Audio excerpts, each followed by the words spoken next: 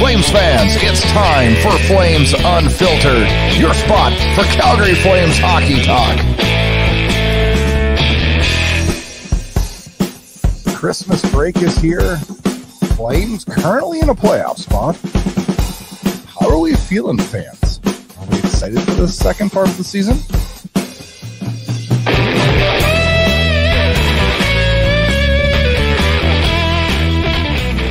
Good evening. Welcome to another edition of Flames Unfiltered, hosted by Brad Burud and Kyle Lewis. Kyle on a little hiatus right now, and unfortunately is not with us over the Christmas season, and we're looking forward to having him back in the new year. Big show, Christmas this week. We just got done with Christmas, and hopefully everybody out there had a good Christmas with family, friends, safe. Everything good, no hockey, as the Calgary Flames have been off for a couple days now, and we're preparing for a big battle Tuesday evening against the Edmonton Oilers. We will talk about that later on in the show. Christmas with, you know, it's funny. I've got 3 kids, and so Christmas is, I don't know, a fairly active time in our household. But most of my 2 of my kids are older now, to the age where it's not quite the luster that it has when they were all 3 young. So each year Christmas changes a little bit in our house, and probably until I have grandkids will it never be the same. Hockey cards. I got a little friend, he's actually a friend of mine's little boy. He collects hockey cards, and it irritates me what's happened to collecting hockey cards. And he texted me yesterday and said that he got 100 hockey cards, and he was pretty pumped. And I don't know, I'm like a little kid at heart when it comes to hockey cards, and I want to go see his hockey cards.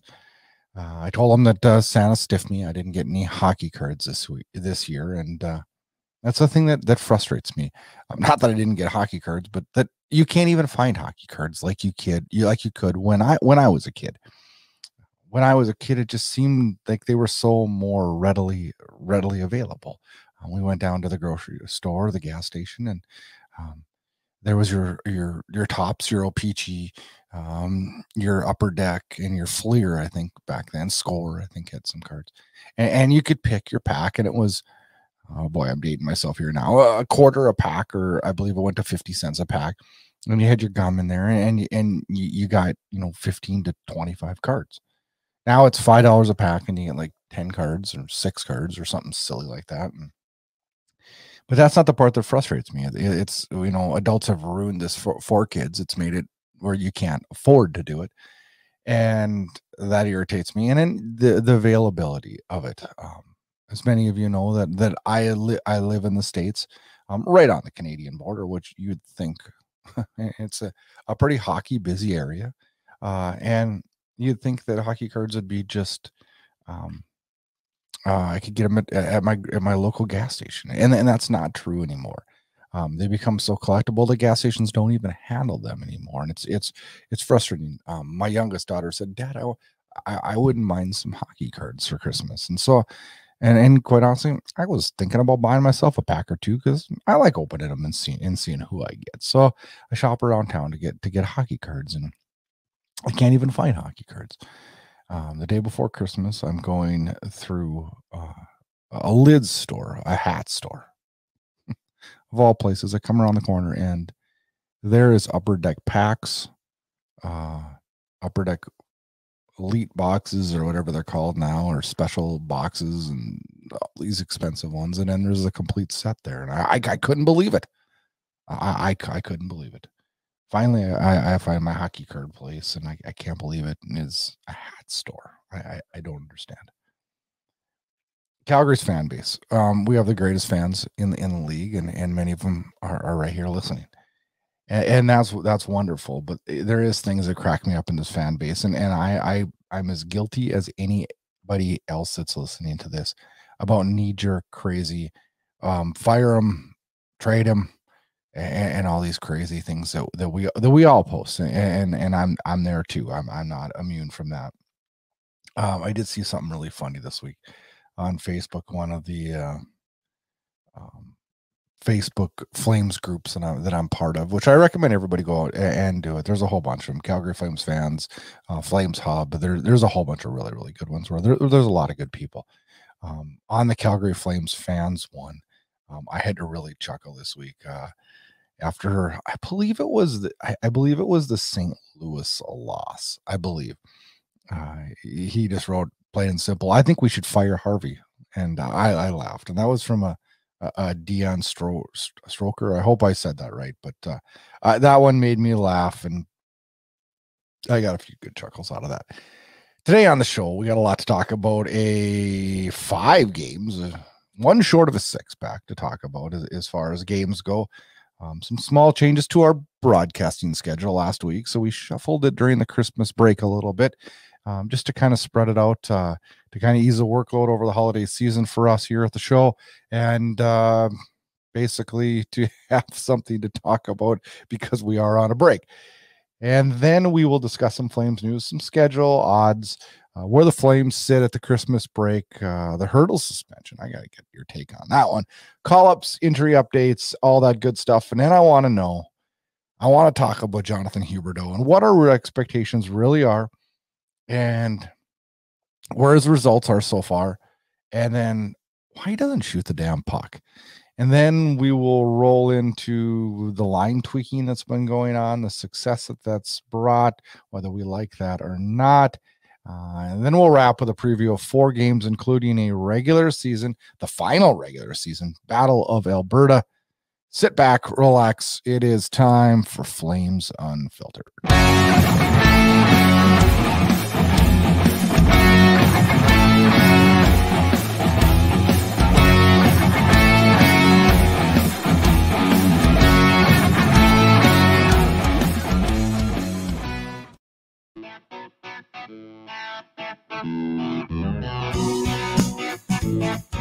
Lots and lots of games to recap, and we'll cruise through. There's a lot to talk about, but not a lot to talk about. I know many of you want your hockey talk fixed today, but also want to roll on with your holidays. Friday, almost a week. Well, no, not quite a week. What am I talking about? St. Louis comes to Calgary, and not a good night as St. Louis pounds the Flames 5-2. Markstrom in net. Flames, we get 2 goals from Connor Mackey. How crazy is that? Lindholm has a huge giveaway in the first that creates a goal, and it just seems like everybody was deflated after that. And that's not, Lindholm is not our guy that I expect to be turning the puck over a whole bunch, and I felt bad for him on this one.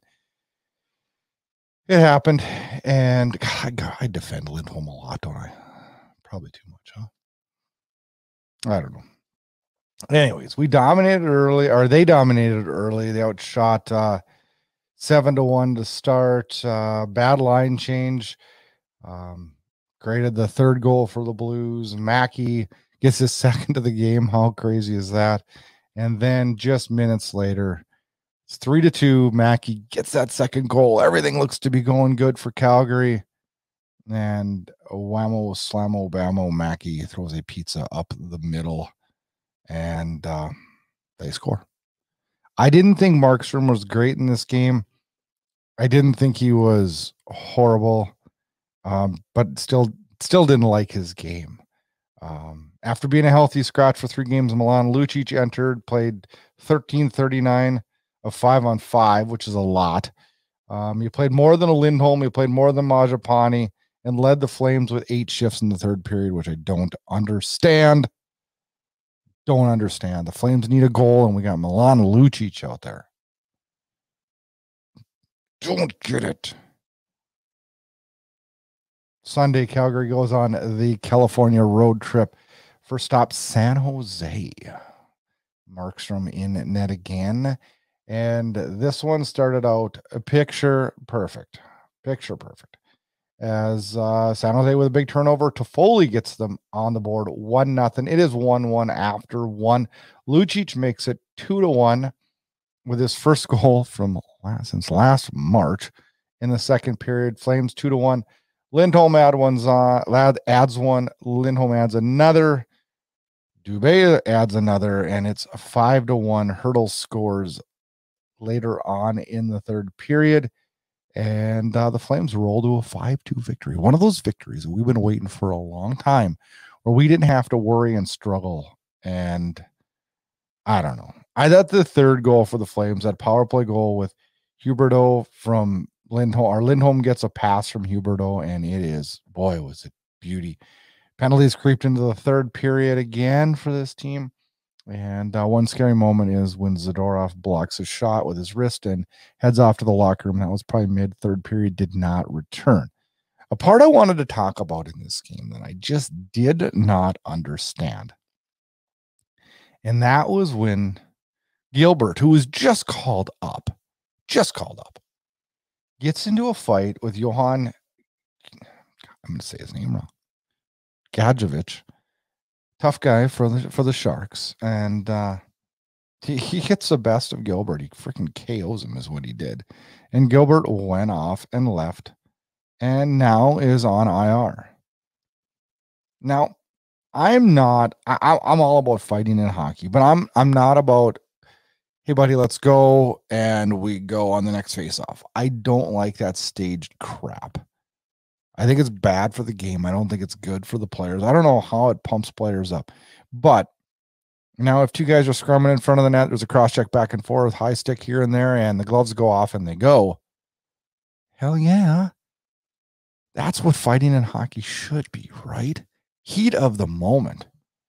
But Gilbert finally gets his moment in the sun and then gets KO'd and is now out. So figure that one out. One other thing in this game that happened, it was the start to the third period. Tomas Hertl high sticks Elias Lindholm with first Lindholm gives him 2 monster cross checks right off the faceoff. I don't understand how this happens, why there's animosity at that point. But right off the faceoff, he cranks him with 2 good solid cross checks. And then Lindholm kind of starts to back up, and Hertl gives him he looked like he went to cross check him, missed him because Lindholm was backing up and hit him in the face. He gets a 2-game suspension for this, which I think is maybe a little much. And the reason I say that is you have to be responsible for your stick. But based off previous suspensions in the league this year, this one makes absolutely no sense. It makes absolute no sense.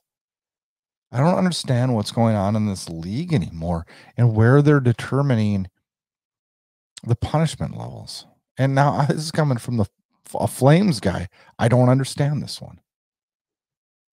Anyways, Hertl's out for the next game, which was just 2 days later when Calgary, when a weird scenario is back in San Jose, they stay for 2 straight games. And this one gets off better than ever scripted. As the Tyler Toffoli and Dylan Dubé team up for 2 goals in 30 seconds, one at 15-second mark, one at the 30-second mark, to set a new record for the Calgary Flames for the 2 quickest goals. The previous record was 32 seconds back in March 11th, 1987 in Hartford. Doug Reisenbrow and Colin Patterson. Well, you young guys don't know who those 2 guys are, both good players. Markstrom did get the start in net in this one, and whammo bammo, we are up 2-0, 30 seconds in, and you couldn't get any better. And another thing this game showed me is that Erik Karlsson, as much as he's putting up points in this league, if he's even in the consideration for the Norris, I'm going to flip shit. Because this guy is the biggest defensive liability in the National Hockey League. I'm sorry. If this guy wasn't putting up points and he was not Erik Karlsson, he would be on waivers. It's bad. He is bad defensively. Crazy. The bad part happened here. Zadorov, good part is he's back in the game after his wrist injury. But the bad part is he fumbles a pass from Stone late in the first, and the Sharks capitalize, and they draw it within 1 in a period that they had no business even being close. They were completely and utterly dominated. And all I'm thinking is, here we go again, as the Sharks add another one in the second to bring it to 3-2. And it's like The Calgary gets up 3-1, and we got to put a nail in the coffin, and we can't put a nail in the coffin. We're dominating the game, but we can't put a nail in the coffin. And then it happens. Milan Lucic, who I've been critical of all year, makes his best play of the year and gets a really nice pass up to Kadri to send him in. And after Timo Myers ties it up 3-3, he solidifies it. Kadri scores. It's 4-3, and then the floodgates open. Milan Lucic makes it 5-3, and then the fourth line adds one, and everything goes well. And Calgary ends up scoring 7. It just exploded into that in the third period. Finally, another game where I felt like we were rolling, and when we looked good. And a lot of people ask me, well, are we only rolling because we're playing San Jose? And that, yeah, I don't know, maybe. 2 nights later in Los Angeles, Vladar gets a start this night. I thought Calgary had a pretty darn good game in this one. Huberdeau gets them going right away, 1-0. Gabe Vilardi scores. It's 1-1. No scoring in the second. Calgary, this is where it gets important here. Calgary gets down 2 as Daniel scores and Blake Lizotte scores for the Kings. It's 3-1, and things look down and out. I thought Vladar was good, not amazing, but pretty darn good. But the Flames keep chipping away. And they only had 3 shots in the first, had a great defensive period. But then things and the tide starts to turn. Toffoli scores a goal from, I think, long distance, mid-third to bring it to 3-2. And then Dylan Dubé ties it up at the 13:32 mark. And we're 3-3, and we're heading to overtime with the Los Angeles Kings. Los Angeles scores 90 seconds in, and we lose the bonus point, which has been another problem for this team all stinking season. We do get 1 point, but the Flames go down 4-3 to Los Angeles. The very next night on a back-to-back, and the final game we're going to talk about, and the longest game recaps in show history. Yeah, it is the longest. The Anaheim Ducks and Flames, Calgary just all over the Ducks this night. Fire off 45 shots, win 3-2 in overtime. Another game that I felt that we should have stepped up and walked away. Michael Stone scores first on a shot from the point. Mason McTavish ties it up. In the second, Brett Ritchie scores his 6th of the year. And this is the point right here. This is the point where I thought we needed to buckle down, pull it together a little bit better. And this is where we need to finish them off. And that did not happen, as the pesky Ducks hung in there the whole time, and penalties haunted this team, and just lack of composure a little bit in the third period. Silverberg ties it up late, and this team, the Flames, hit tons of posts. Man, there was more posts in this game than I can remember in a long time. So that was another crazy aspect of this game. But the Flames end up to get that bonus point finally. Finally, as Rasmus Anderson puts in the puck in overtime, and the Flames get 2 out of Anaheim. And this was one of those games that it frustrated me a little bit in the fact that I felt like it should have been a lot easier, right? It should have been a lot easier. That's not how it went. But yeah, let's talk a little bit about where the Flames are right now. And one thing I wanted to touch on quickly are the Board of Governors meetings. They talked about the schedule format a little bit, and where we're going to go with that. And it looks like they want to maybe add 2 games to the season. They want to add more divisional play, whether that be 4 or 5 games is yet to be determined. I hated it when it was the North Division and we played Edmonton. I believe it was 8. Was it 8 times? I believe that's way too many. But I do think we need to find a happy medium, and 3 times is just not enough.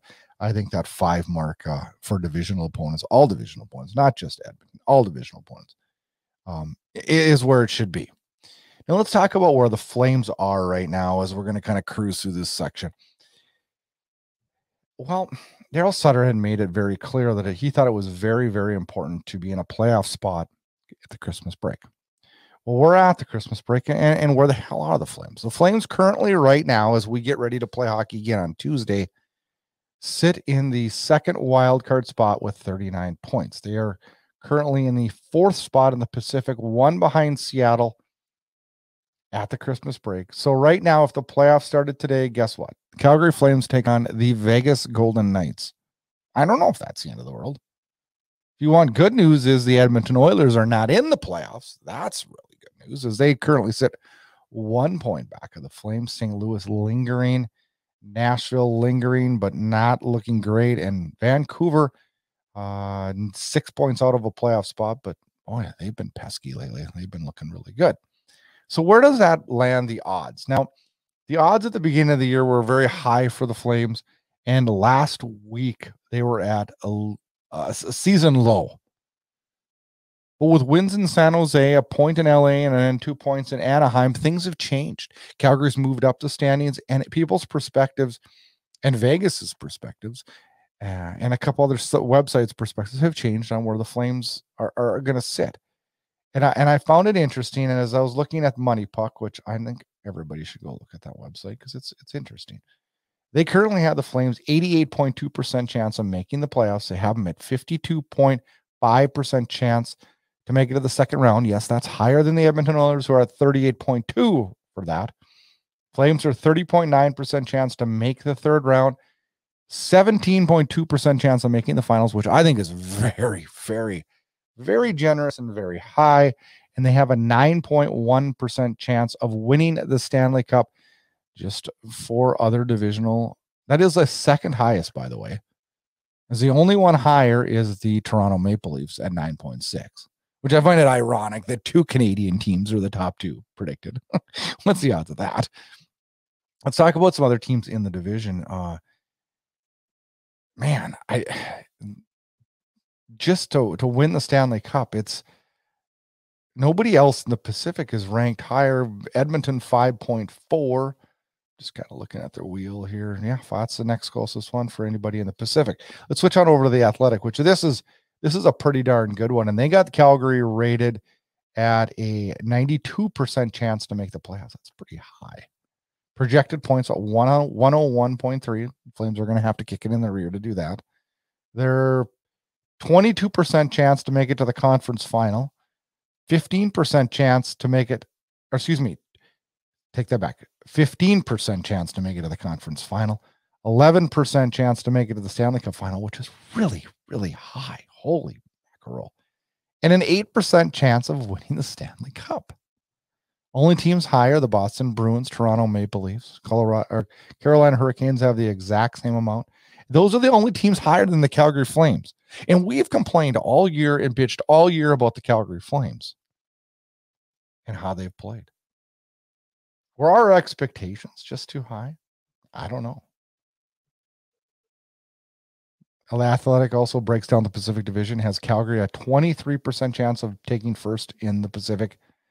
Edmonton 9, Vegas 59.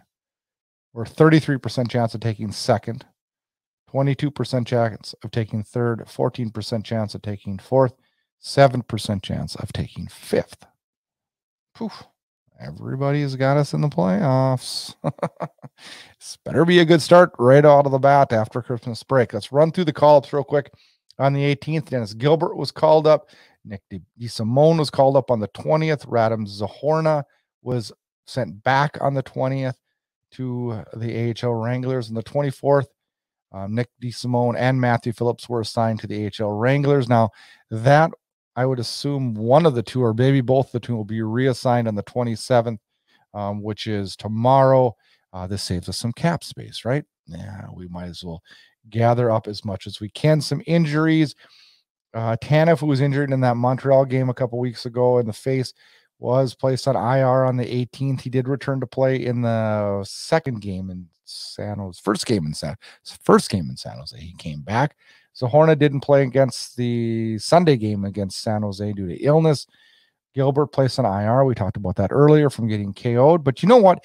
All in all, when you look at our roster coming out of the Christmas break, and that's the point of talking about this, is we don't look too bad injury-wise heading out of this. So that is a good sign if you're a Calgary Flames fan, as last year we were unscathed all year on injuries. And I like where we're sitting in that aspect. So good news there as we come out of the Christmas break.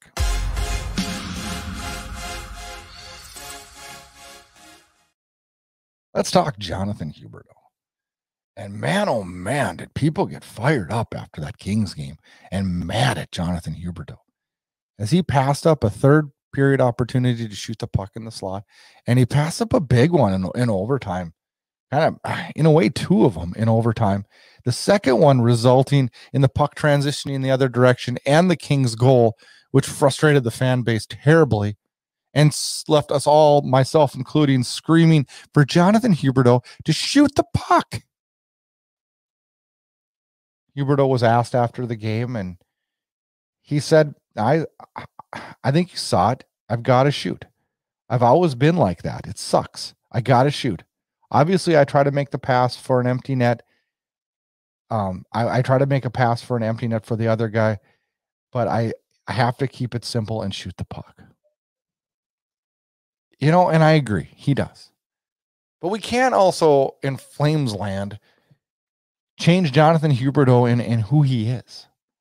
He's always been known as a prolific passer in the league. His record last year of 115 points was because of his assists.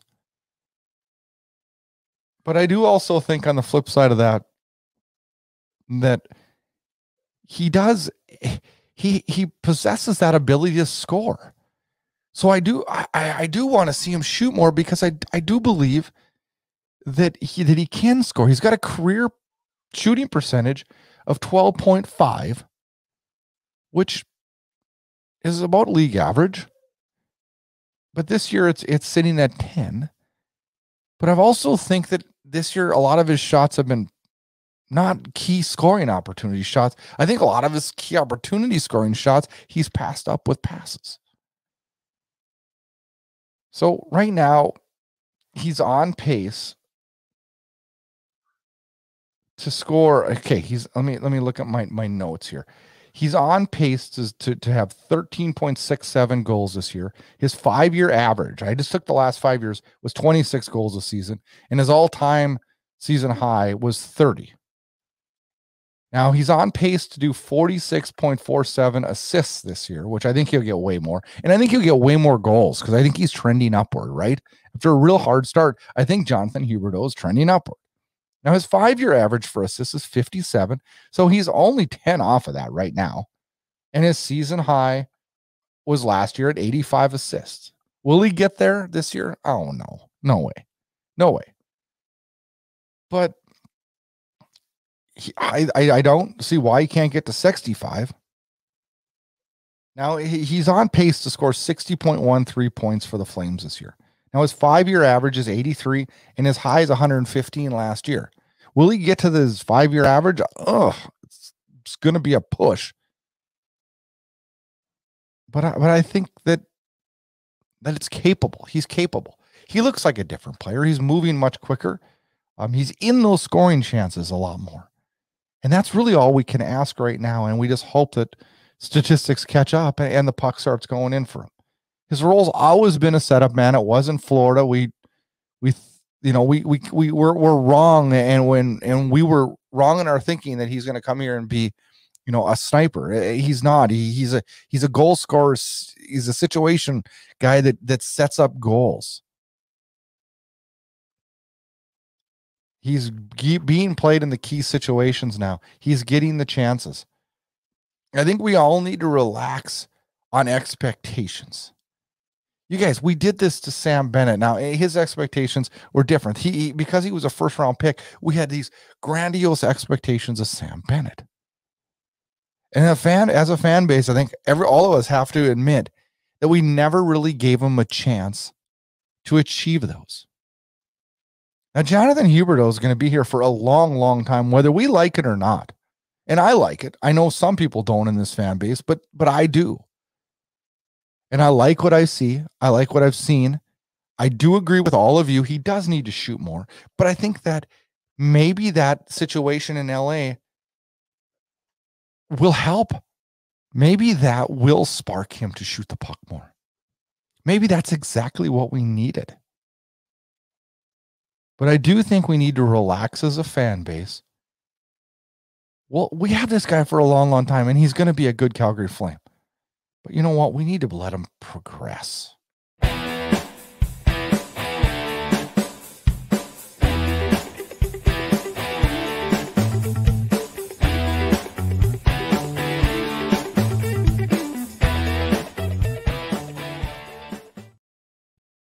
All right, let's talk line combos. As they went into the blender a little bit this week. Some weird line combos. And I don't know. I'm surprised a little bit about them. Let's go through it. I'll give you my take on them. The first line, Dylan Dubé was moved up over to onto the left wing with Elias Lindholm and Tyler Toffoli. I think Lindholm's trending upward. He's been really good lately, really effective, putting up lots of points. Tyler Toffoli has been way above my expectations this year. He's probably our best pure goal scorer right now on the team, whether we like it or not. He leads the team in goals, I believe. Dylan Dubé looks like a different player than he did just 3 weeks ago. He's playing with confidence. He's getting himself into the right situations. He's using his speed. And Dylan Dubé has been real effective. Did I think we'd have Dylan Dubé on the first line? No, but I don't hate this line. Now, the second line has Kadri centering Jonathan Huberdeau, which I think Huberdeau's been better with Kadri. I do. So I don't hate that. Milan Lucic on the right-hand side of the second line. Now, I'm going to preface this by having to fess up and say that his play in the San Jose game, the second one, was his best game by a mile. The goal he set up for Nazem Kadri to put the team ahead was probably the best play I've seen Milan Lucic make since coming to Calgary. But having Milan Lucic in this spot puzzles me a little bit. And as we get through the lines here, I'll talk about it and I'll tell you who I'd plug in there. Now, Michael Backlund centering the third line, Machapani on the left, Blake Coleman on the right. Blake Coleman's given me everything that I can ask for. Michael Backlund, for the most part, has. I think he needs to score sometime soon. He hasn't scored for freaking ever. Now, I don't expect Michael Backlund to be our biggest goal scorer, but he does have to chip in with goals. I think he does a hell of a job centering that third line. Machapani's been a little quiet in my mind. But you know what? Getting in with Backlund probably will change that, right? Seems to be the elixir in Calgary quite often. The third line has been Richie, Lewis, and Rosiska. Now, Rosiska have kind of fallen out of favor with Coach Sutter, and I'll be honest with you, with myself. This guy frustrates me more than any other player on this team, besides Milan Lucic. Because I know Adam Rosiska can be a good hockey player. I just feel like sometimes he chooses not to. Is that terrible to say? But sometimes I do feel that way. I feel like he chooses not to take that step. Not to be engaged all the time. I tweeted it the other day. I felt bad after I did it, but it's goddamn true. He's the softest 6'4" player in the National Hockey League. He goes down on checks more than anybody I've ever seen for his size and weight. He doesn't initiate any body contact. It's just, I don't know. And you know what? He's like my kid. When he scores early in the game, he's like a different player the rest of the game. Now, I think everybody is to an extent, but it's visible. I see it in him. This guy's got to figure this out, or he's going to be the odd man out. He's getting his chance. He's proven to put up points this year. He's put up points. For a while, he was leading the team. This guy absolutely has to bring it every single night, both offensively, defensively, and physically. Every single night, and he's not doing it. And I wouldn't mind us sliding him up, taking Lucic's spot on the second line, and just seeing what happens with Kadri, Huberdeau, and Rosiska. And when I look at our offensive base here, and I see Lucic on the right-hand side of that second line, is that screaming for a trade partner and bringing someone into that second line. Holy cow. Quickly go through the defense. Hannafin's been with Anderson. Uyghur with Tanev, Zadorov, and Stone. We've seen Mackey. We've seen DeSimone. We've seen some good Mackey, some bad Mackey. We saw DeSimone's been fine for the most part. We really didn't see much of Gilbert. He was here, got KO'd. Yeah, didn't see much after that. I don't know where we're at or how we feel. I don't know that this team is going to get Oliver Shillington back this year. If I had to put down $1,000 right now, I say he is not coming back this year. I have no insight on that other than my gut tells me he's not. But that being said, I do think Michael Stone is a great asset to this team. I think he's a great defenseman. but I love him in our 7th defense spot where he can slide in certain situations. We're one defenseman short. We're one right winger short. We're one defenseman short. Sadly, I have no idea how in God's green earth we're going to have enough cap space, much less, I don't know if any of you Flames fans have done this, but if you looked ahead to see where we're going to be sitting cap space next year at this time, I have no idea. If it only goes up $1 million, we're in big, big trouble next year. So I think, when you look at our roster, we're 2 holes away. I do like where our game is trended, though. Now I know some of our opponents out on the West Coast were a little bit easier. But, sometimes, no, what am I saying sometimes? A lot of the time, sports is confidence-based. I remember when I played it, it was confidence-based. You get rolling. You feel good about your game. The puck goes in, whether it be a softie or not. Like, it builds confidence in you. It builds confidence in your team and your line mates, and everything starts to gel together. And that's when good things start to happen. And I think that's what's happening in Calgary right now. And I think this California trip was exactly what we needed. Now we got some guys that need to find their game. I'd love to see Michael Backlund pop one in. I'd like to see Huberdeau get a couple goals, not just assists. I love what Lindholm, Dubé, and Toffoli are doing. Keep that going. Blake Coleman's been amazing in my mind. And Brett Ritchie he's a perfect 4th liner, man. He chips in with a weird, odd goal. His timing on his goals is amazing. And Trevor Lewis is exactly where it's at. I think Milan Lucic, if he plays like he has this last week, is a great spot on the 4th line, and put him with Lewis and Ritchie, and I'll take that 4th line any day of the week. Adam Rosiska needs to prove something to me. Andrew Mangiapane needs to prove something to me. And slightly, Michael Backlund offensively needs to prove something to me, and Nazem Kadri, in a way, needs to give me a little bit more offensively. Even though I'm not mad at the way his game has went, but he needs to give me just a little bit more. I'm surprised kind of where we're at heading the Christmas, or at the Christmas break, not heading in, coming out of it. I didn't think a week ago.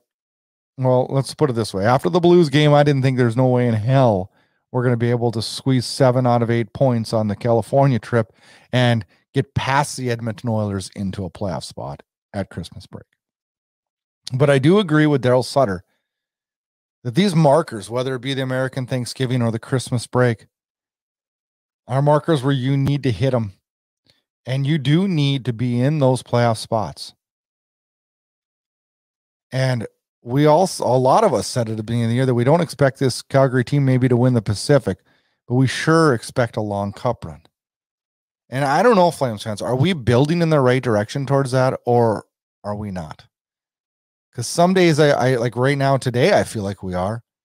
But, if you'd asked me a week ago, I would have said we're nowhere near that.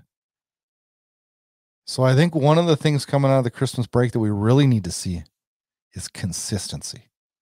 That is probably the most important thing that we need to see.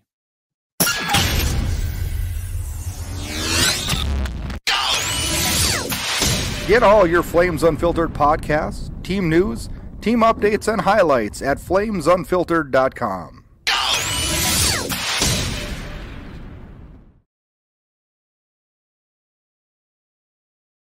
All right, Flames fans, time to preview. The Flames have been on a Christmas break. They're flying back, or they flew back Friday night to have a little bit of time off, and they will hit the ice again on Tuesday as the Edmonton Oilers come to town. I'm pulling up the media schedule now to see if they are practicing on Monday, but I believe that is a mandated league off. Yep, it is off. Next time we're going to see the Flames hit the ice is 10:30 a.m. pregame skate. To preview that Battle of Alberta, let's do that right now. This is going to be the final meeting of the Battle of Alberta this year, which is a travesty. On October 15th in Edmonton, Calgary beat the Oilers 4-3. The Oilers gave it right back to them 4 days later in Calgary with a 3-2 win. So we split points this year. This is going to be the money game, and it's going to be a real interesting game, as the Oilers are probably at a season low in confidence, coming off a couple of really bad losses, the teams they should have beat. And the Flames are probably, I don't know, are we at a high? No, we're not at a high, because when we were 5-1, it was at a high. We're probably at our highest point since that start, right? Edmonton currently sits 5th in the Pacific, 38 points, 1 point behind our Flames. And both teams really are in a similar situation, lacking consistency and struggling to find a 5-game stretch of good hockey. Does that make sense? Yeah. And wonky goaltending too, a little bit, huh? Wednesday, the next night, Calgary hops on a plane and heads to Seattle. Seattle currently 3rd in the Pacific, 1 point ahead of the Flames, but 3 games in hand. So Seattle's sitting pretty. This is the second of 3 meetings. Seattle beat the Flames 5-4 in Calgary on November 1st. A busy week continues on Saturday. Hockey night in Canada. Vancouver heads into Calgary. Vancouver currently 6th in the Pacific, 6 points behind the Flames. But this Vancouver Canucks team, I've called them crappy. I've called them junk all year, but they find a way to win, and they've been doing that as of late, beating some really good hockey teams, including the Oilers. And they find a way to rack up points each and every night. This is the second of 4 meetings with the Canucks, as Vancouver beat the Flames in a shootout 4-3 just a few days ago, December 14th. In Calgary. Tuesday, Calgary hits the road again as they travel to Winnipeg to take on the Winnipeg Jets. Winnipeg rolling, currently 2nd in the Central with an impressive 43 points. Who saw this coming? I actually did. I actually predicted Vancouver to take 2nd in the Pacific, or in the Central. I'm going to toot my own horn on that one, because not many people had the Jets doing as well this year, but they've been really good under Rick Bowness. And that'll be a fun game and a very interesting game. The second of 3 meetings between the two teams. Calgary beat Winnipeg in Calgary on the 12th of November, 3-2 in another good, tight 1-goal game. You know, when I type this up every week and I do these previews and recaps, it's like 1-goal game, 1-goal game, 1-goal game. Man, gotta maybe break that trend here and fire off a few goals here and change that a little bit. But I don't know. We'll take the points any way we can get them. Probably one of the better weeks of our hockey of the year, as the World Juniors kick off. And that starts today as we record this and as we release this podcast. So we got World Juniors. We got the Flames Battle of Alberta. We got a Vancouver Canuck rivalry hockey night in Canada Saturday night. Whew, Flames fans. This is going to be a fun week of hockey. Christmas behind us, the new year ahead of us.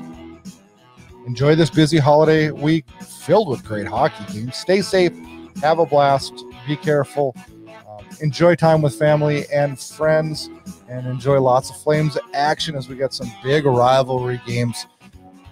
We need 2 points in the Battle of Alberta. I don't know. Till next week, we'll talk Flames hockey again. Kyle will be back next week. Can't wait to have that. Check out FlamesUnfiltered.com for all the past episode. Enjoy your hockey week, Flames fans.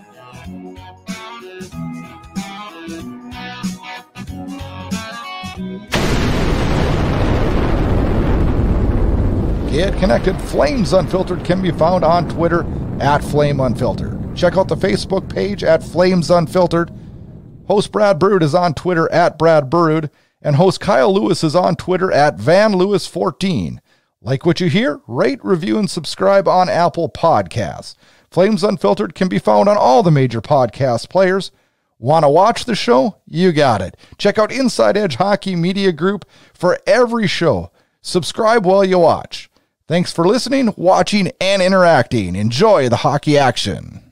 We call them playoff! Yeah, baby! Playoff! Yeah, baby! Thanks for tuning in to Flames Unfiltered. Check back for more action-packed Calgary Flames talk.